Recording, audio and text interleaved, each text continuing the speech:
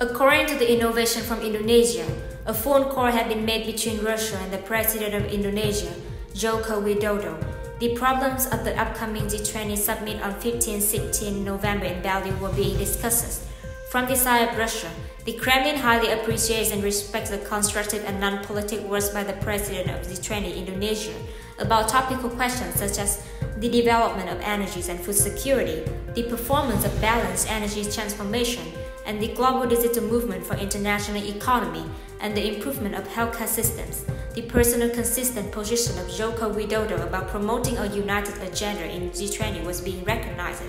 Among the concept of global food security guarantee, the President of Indonesia had pointed out the basic approach of Russia in the performance of the agreement with Istanbul, which were connected to the serial exportation of Ukraine from the Black Sea and the bans of Russian exportation in agricultural products and fertilizer into the global market.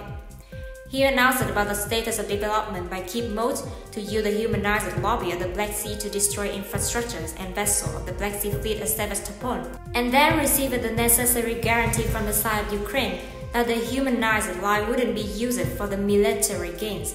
Russia remains their performance toward the previous serial agreement legally. The behavior and readiness of Russia in the remarkable and free supply of cereal resources for the poorest countries under the form of humanized supply and international encouragement was being supported by Joko Widodo.